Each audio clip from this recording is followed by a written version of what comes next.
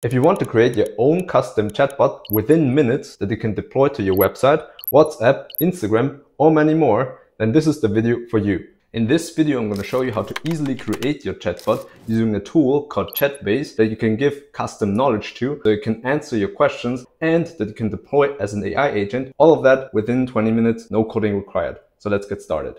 So here we are at the Chatbase website. Again, it's a very easy to use no-code, low-code tool that allows you to create customized chatbots, for example, a support chatbot for your online shop or a WhatsApp chatbot that talks to potential clients. And not only does it enable you to create these chatbots within minutes, but you can also deploy them as AI agents. So not only can it answer questions for you, but it can also perform tasks like booking an appointment or sending emails or sending an invoice or sending you a payment link, for example. So here with Chatbase, you can also add these custom functions to your chatbot as well. By the way, link to this website is in the video description down below. And the first thing we need to do is click on this button over here to create our AI chatbot. And after you created your account, you would have access to this dashboard.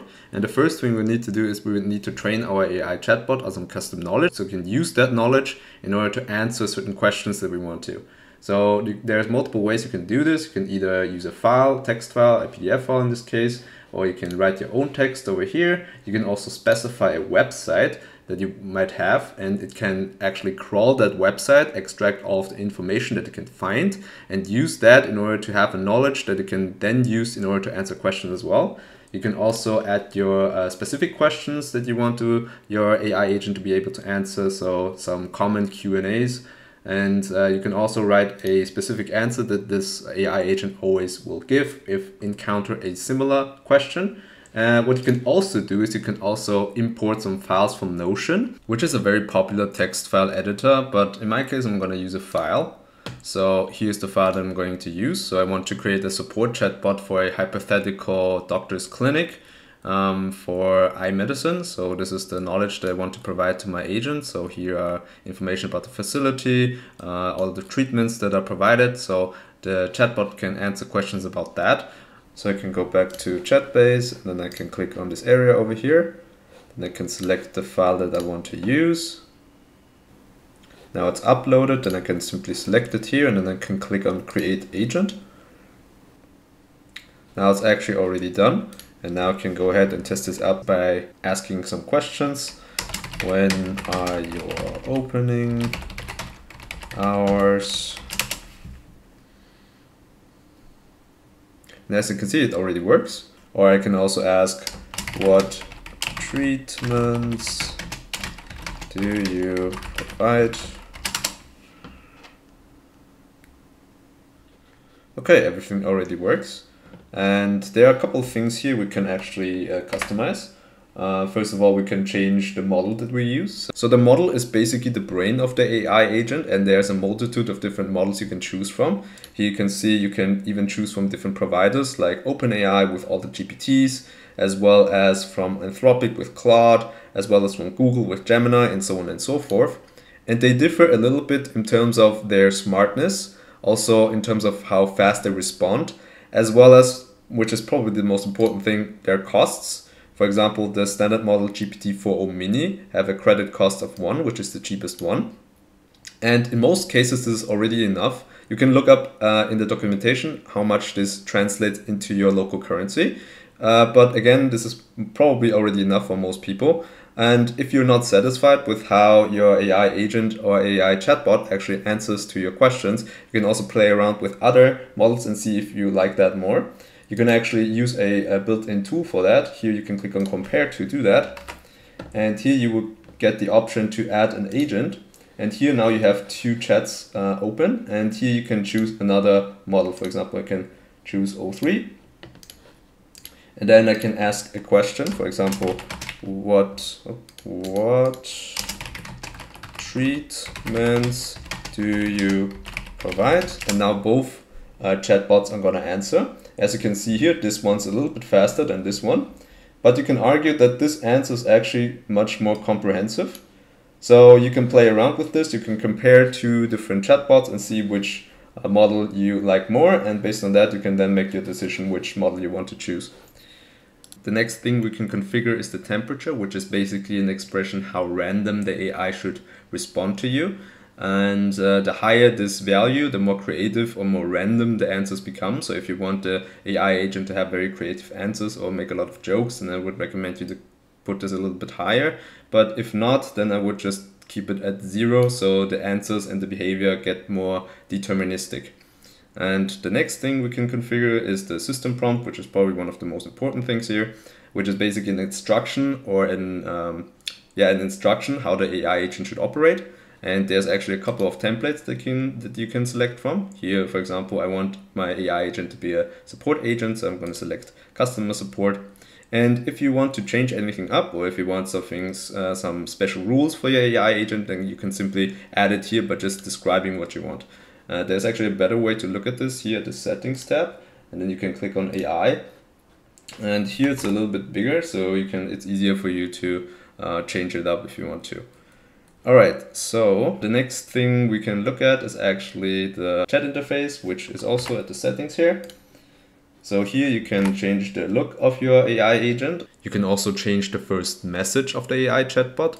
Here I can change this to welcome to the office of Dr. Nguyen. This is the first thing the chatbot would say.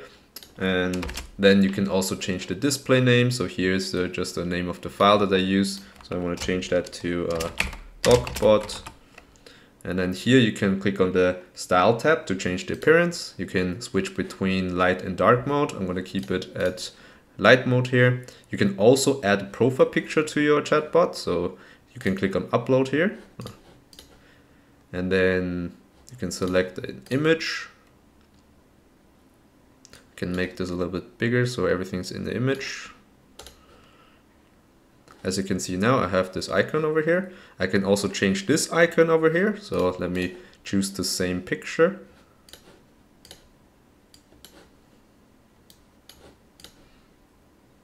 We can also change the color of this chat bubble over here to, let's say, turquoise, like that.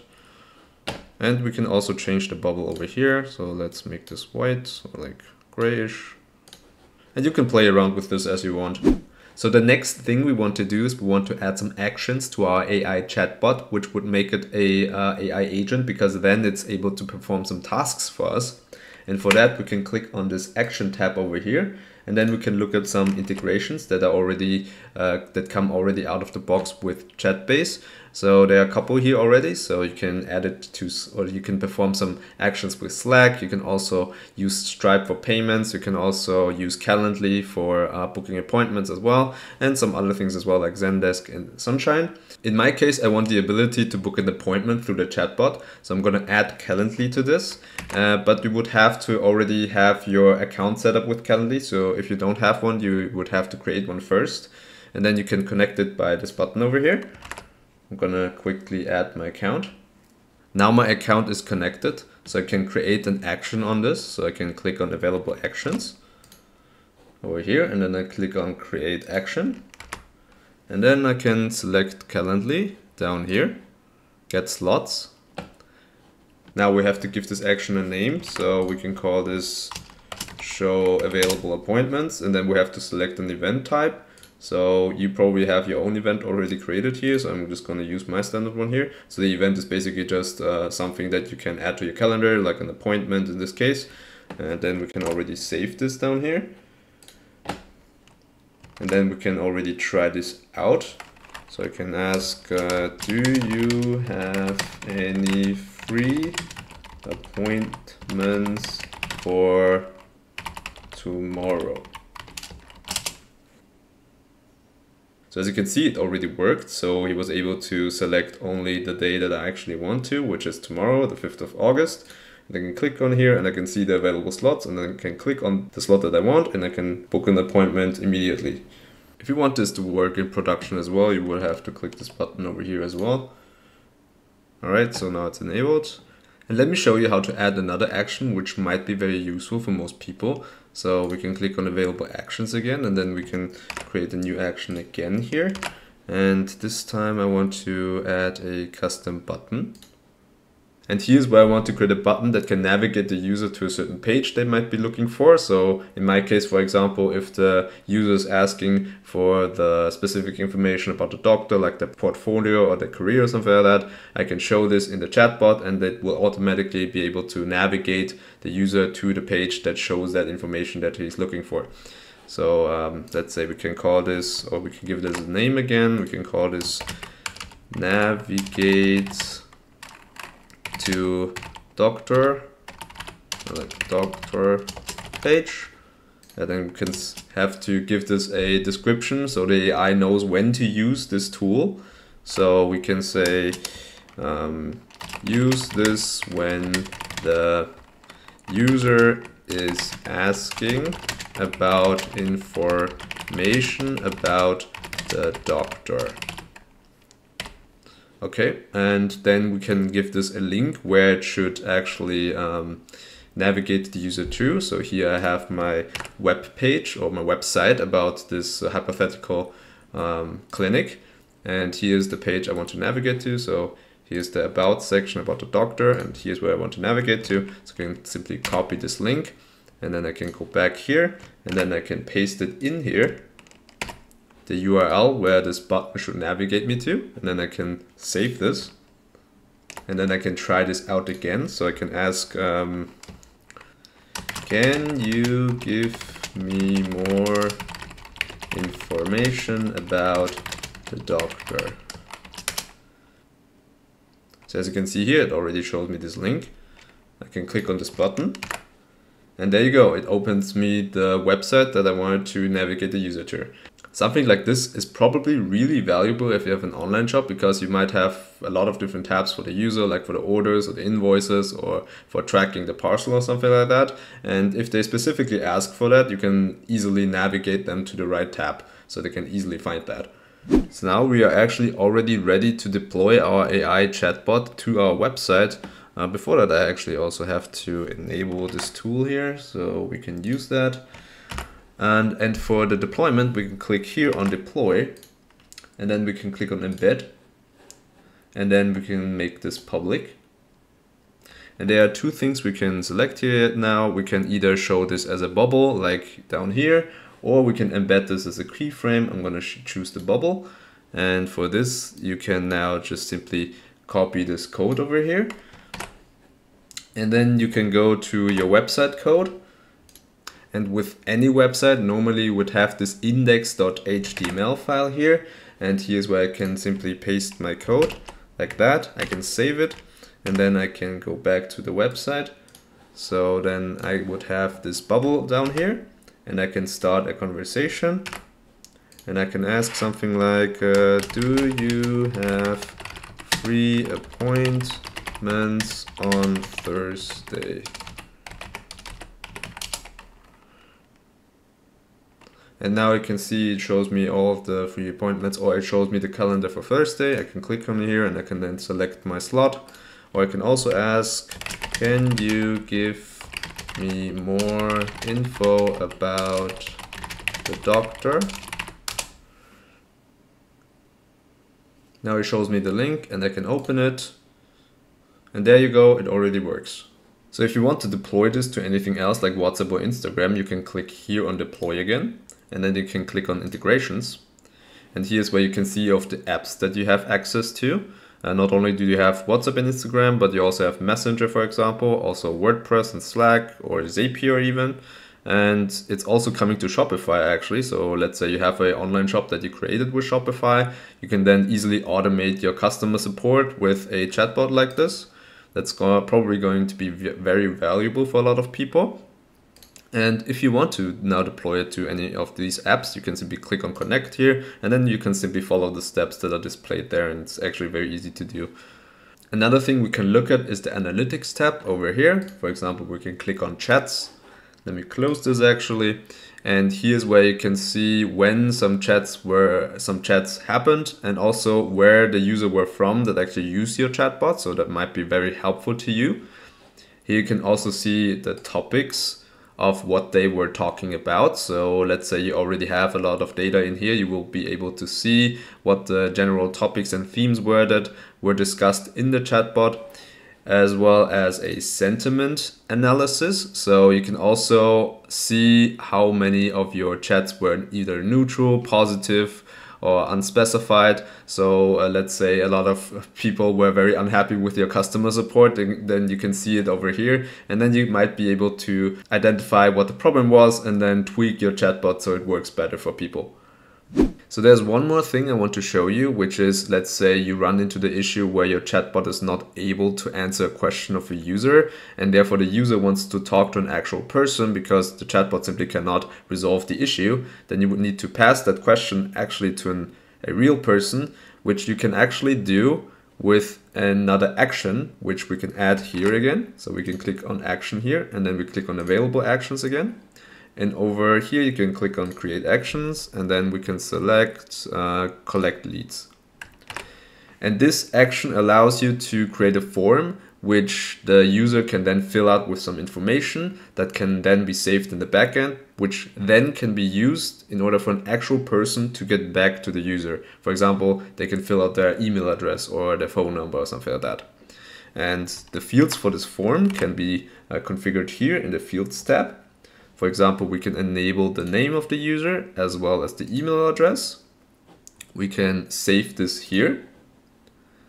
And here's actually a standard description when to use this tool or this action. I want to delete this because I only want to use this when the user actually asks for an actual person. So we can say execute this when the user is asking for an actual person to talk to. Then we can save this. And here at this form tab, we can actually see how this form would look like. As you can see, here's the name, here's the email address, and then you can click on submit to submit this data to the backend. And then we can also try this, or actually we have to configure some messages when the user submitted it. So we can say, thank you, an employee will get back to you as soon as possible. Or let's say the user closed this form, we'd also have to add a dismiss message here. So let's say we can just add like, you closed the form. And then we can save that again. And then we can click here on live again to try this out. We can say, hi, I got a notice from the doctor, but I think they mixed it up with someone else's. And then I can ask for an actual person. Can I talk to an actual person? And now you can see it displays this form. I can say my name is David and here's my email address. Submit this. And now we can have this, or now we have the success message here. And now this already works. We can enable this. Then we can, or let me actually open my website again over here. This should now already work. So let's say I try this out again. So again, david@gmail.com, submit this. And if we go back to Chatbase now, and then we can click on analytics, or not analytics, but activity, and then leads. So you can see now here, I submitted 2 times my my information, and then I can click here on export to get that data, and some employee later can simply use this data now to get back to me. So I hope you liked this one. Normally my content is more focused towards development, but with this I wanted to show you that you don't have to be a wizard in order to use AI effectively. And as always, if you're a business and you need some professional AI development help, you can get in touch with me through the contact information in the description down below. And if there's anything you want to see in a future video, just leave a comment. On that note, I'll see you in the next one. Peace.